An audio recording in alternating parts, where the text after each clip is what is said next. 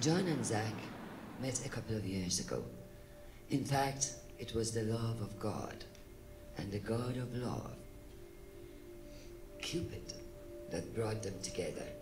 He knew they were in love, but he wanted them to find out for themselves.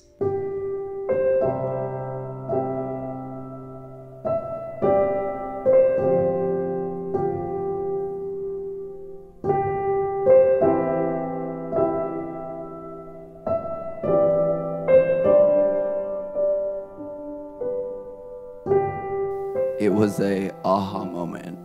It was an epiphany. It was a, oh, maybe this could work. Like, maybe maybe life won't be as difficult. Maybe life won't be as hidden.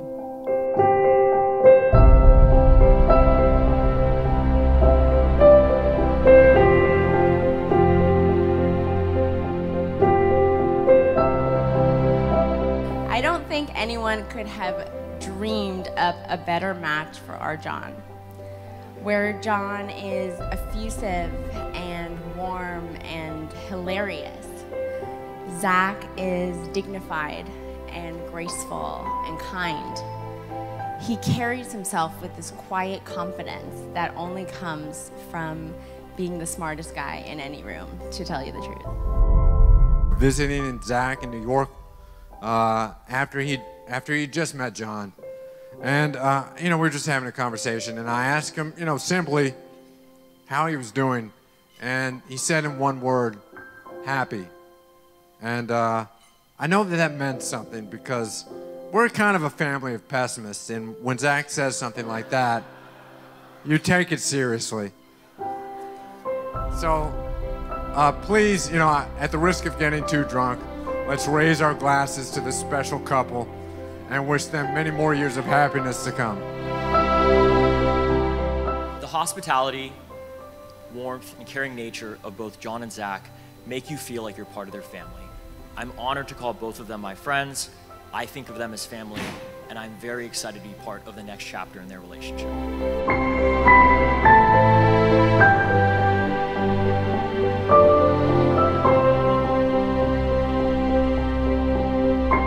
I just wanted to welcome every one of you for being here and extend your love, your acceptances, your support, your encouragements to my most favorite couple in the whole universe.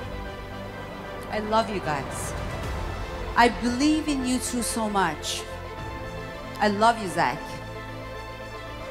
You are the most classy, ethical, compassionate, generous human being I've ever seen. You are amazing, and I don't know what I've done to deserve you to come to our lives and taking care of my baby. I really don't know what I've done, but I truly admire your presence in my son's life. You guys are amazing, celebrating love to the fullest form.